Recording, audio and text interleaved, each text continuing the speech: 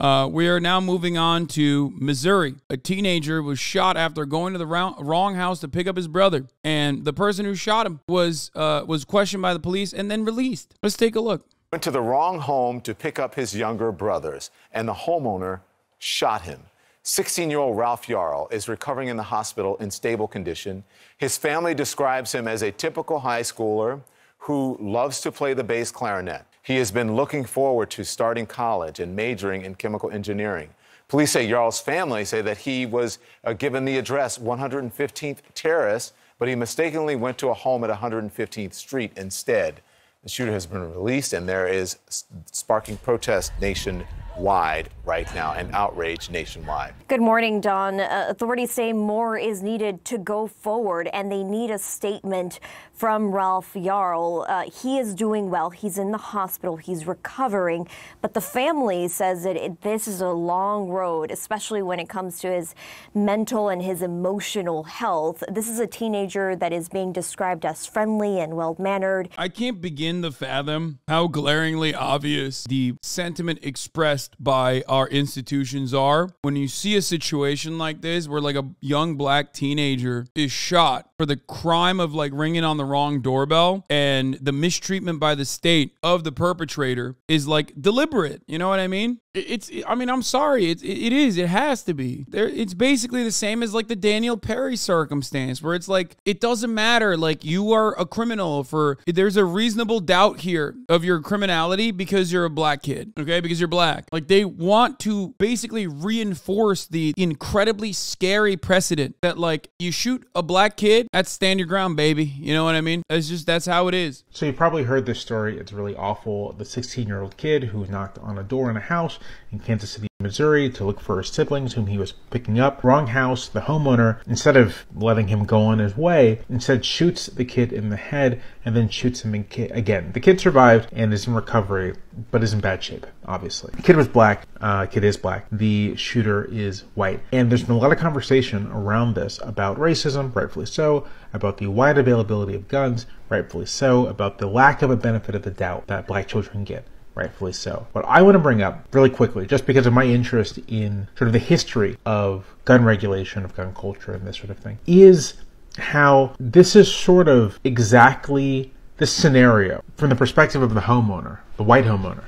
This scenario of a young black person coming to your home, probably a criminal, whom you can then shoot, is exactly what so many mouthpieces for the gun industry has been selling for decades. It's part of the pitch that you own one of these weapons. You own a lot of these weapons to defend your homestead, to defend your home, and from whom this image of urban crime, of urban disorder, of essentially black people. It's part of the pitch. Exactly. It's the same attitude. It's spot on. It's reinforcing the narrative that you need a gun to defend yourself from urban crime. It's the same principle behind the McCloskeys becoming like, famous within the Republican world for running outside with their AR-15s when there were Black Lives Matter protests happening in their gated community. It's a way to sell guns through a white supremacist fantasy of vigilante justice being enacted towards those who you are terrified of, those who you believe have done something wrong. Absolutely what's going on. That's why I said it's the exact same mentality behind Governor Greg Abbott fantasizing about immediately pardoning Daniel, I don't want to fuck up his name. Yeah, it is Daniel Perry. Garrett Foster is the person who he shot. But it's the same principle. Because Daniel Perry went to a Black Lives Matter rally, said he was going to shoot people. He fantasized about shooting protesters, and then he drove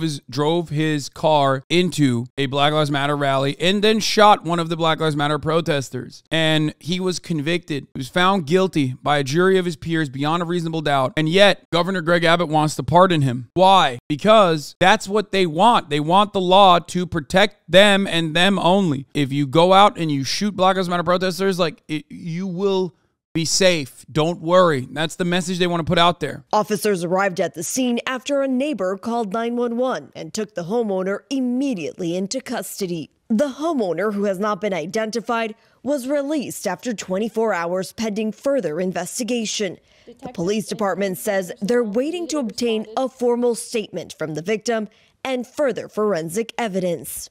I want everyone to know that I'm listening. What?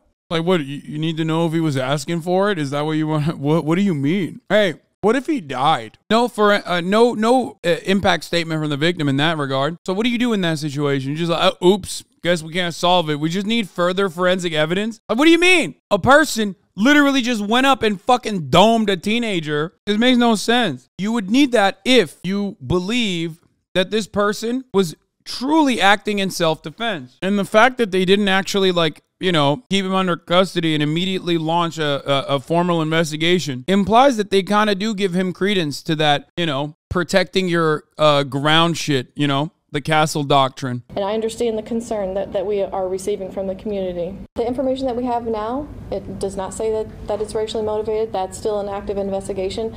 But as a chief of police, I do recognize the racial components of this case. I do recognize and understand the community's concern. 2 points of clarification concerning the shooting of Ralph Yarl. The suspect was not detained for 24 hours. He was released in under 2 hours after providing a statement to the police. 2, police recorded a statement from Ralph in his hospital bed on Friday. So, like, they already have his statement. The cops literally are behaving like me memeing when I say, like, oh, well, what are the vibes of this kid? Maybe he deserved to be bullied, that sort of thing. But in this circumstance, it's like literally a real situation where a dude shot and intentionally tried to kill a black teenager that came to his door. Like, they're like, hey, but what about his vibes, though? Was he good at the clarinet? You know what I mean? Civil rights attorneys Lee Merritt and Benjamin Crump are representing the victim and his family and demanding swift action and are calling the shooting horrendous and unjustifiable. As a mother of 3 children, this enrages me. And protesters gathering Sunday outside the home where Yarl was shot, demanding justice. He is alive. He is healing. Yes. So I just want to tell you thank you for being here because my nephew is alive. And the homeowner was released. State law says you either have to charge someone or release them after 24 hours.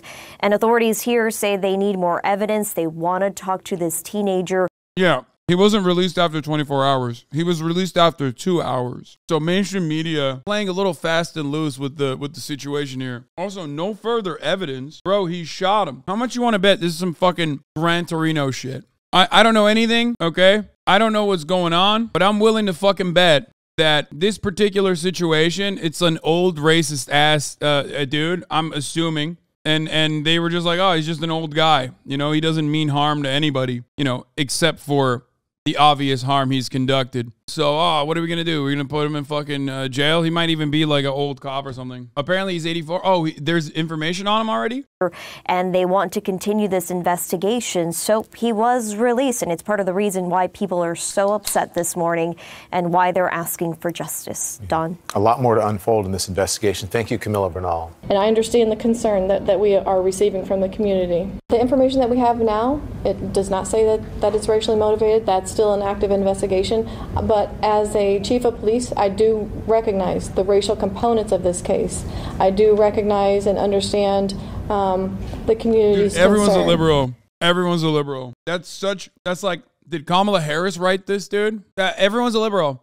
I recognize the racial components of this, but as of now, we do not believe that there's enough evidence to you know, declare there's a racial component. That's awesome. When they say that, they mean like, we know the victim is a black teenager and the shooter is a white guy. That's what they're saying, I think. He continues to improve. He's responsible for making good progress. After spending 3 nights in the hospital, Ralph is recovering at home, being cared by his mother, who's a nurse. Family attorney Ben Crump. We have been informed by his family that it was a white man who shot their 16-year-old son, Crump said, explaining that he believes the teen was shot because he's black. It is inescapable not to observe the racial dynamics here, said Crump. If roles were reversed, he continued, how much outrage would there be in America? At a weekend rally, community and family members marched and demonstrated in front of the man's house, calling for charges to be filed.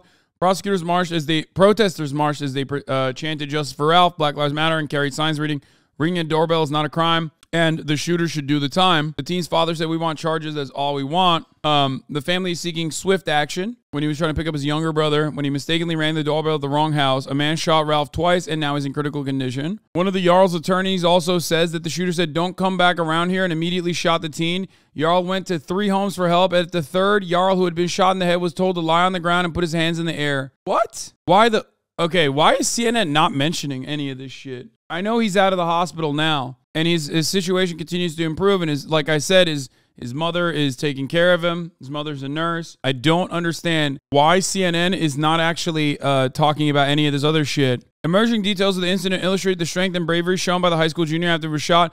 A neighbor who asked not to be identified tells CNN she called 911 after Ralph came to her door bleeding. She was directed to stay inside her home by the emergency operator for her safety as the shooter's location was unknown. I wanted to help him, but they kept saying, we don't know where the shooter is at, the woman said. She complied initially, then went outside with towels to help suppress the bleeding. I kneeled down next to him and I said, what's your name? Who shot you? She said Ralph explained he was supposed to pick up his brother. We figured out then he went to the wrong street, which is no excuse for what happened, she said. This is somebody's child. I had to clean blood off my door, off my railing.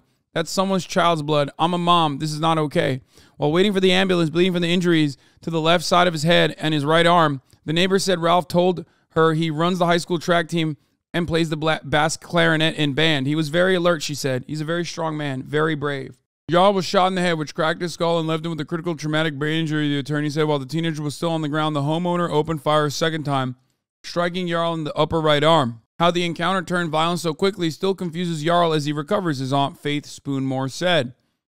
We'll remind him, like, Ralph, you're alive, buddy. And then he has the times where he's like, why? I did nothing wrong. Why? I did nothing wrong. And he just cannot understand why, Spoonmore said. So it's waves. He goes through waves. Merritt said Yarl is now in stable condition and out of the hospital. Police have not released the name of the race of the resident who opened fire. He was taken into custody and held for 24 hours, the maximum. He was not held for 24 hours. Why is everyone in the media saying he was held for 24 hours? Maximum for a suspect until felony charges are filed, Police Chief Stacey Graves said. Police have not released the name of the race of the resident who opened fire. The Kansas City, Missouri Police Department said in a statement Monday that they've submitted the investigative case to the Clay County Prosecutor's Office to review charges. Yarl said the person who shot him was a white man who seemed angry and hostile by his presence on the property, his attorney said. Merritt said the teenager miraculously saved his own life by fleeing and banging on at least 3 neighbors' doors for help. 3. And on the third home, Merritt said the neighbor told Yarl to lie on the ground and put his hands in the air. He complied and then passed out. Merritt said the neighborhood where the shooting occurred is predominantly white and conservative and commonly referred to among locals as God's country. In recent years, newer families have been moving in, including a black family, she said, but most residents keep to themselves. By the way, that's what they mean when they say there's no crime. They just mean like there's no presence of black people in our neighborhoods. Yeah, someone in the chat also said this, but in a lot of instances, a lot of people themselves don't even fucking recognize that they're living in a sundown town because they just simply never see black people around. So they just take it for granted and think like, oh no, like there's no crime here, right? And they don't even realize like their neighbors are fucking psychotic racists half the fucking time because, you know, there's no additional racist component, triggering their outwardly aggressive stance against black people in the sense, and by that I mean the presence of a black body. But also, a lot of those people are also blind to these realities, you know? They're blind to the realities of white supremacy in this country. They're privileged. They are unaware. They don't recognize it. So they think it must not exist here. Media is reporting that the Kansas City man who shot Ralph Yarl, 16, is a white man in his 80s. He hasn't been rearrested as investigators consider whether he's protected by Missouri's Stand Your Ground law. And for you to understand, stand your ground is quite literally the reason for the reason why stand your ground exists as a law is so that the guy who shot this teenager can get away with it. That's like the entire purpose of stand your ground, for the record. Clay County prosecutor announces he's filed 2 felony counts against Andrew Lester in the shooting of a 16-year-old Ralph Yarl, assault in the first degree, armed criminal action. A warrant has been issued for Lester's arrest. There was a racial component to the case, Clay County prosecutor argues. When asked why there's no attempted murder charge, the prosecutor explained that Lester is being charged with the highest charge under Missouri law. Probable cause statement. Rounds were fired through the glass door. Yarl did not enter home. No words were exchanged. Well, that conflicts with the witness testimony, which is odd, especially when you are the fucking prosecutor. The prosecutor is supposed to be on the side of the victim. What the fuck? You are functionally the victim's lawyer and bringing up his case to the state. That's what you're doing to the government. Very odd that he wouldn't also add that there was words exchanged according to the fucking witness statement from the victim himself. Probably means prior to the shooting. I think the witness said, Ralph's testimony, and we'll learn more about this as more details come out, but I think Ralph's testimony implied that he said it before he started shooting. But at least, the prosecutor is doing a decent job. He's going to do whatever he can to get a fucking conviction, so And he said it was possibly racially motivated. See what happens in this case. And of course, I will give you updates when there are any updates.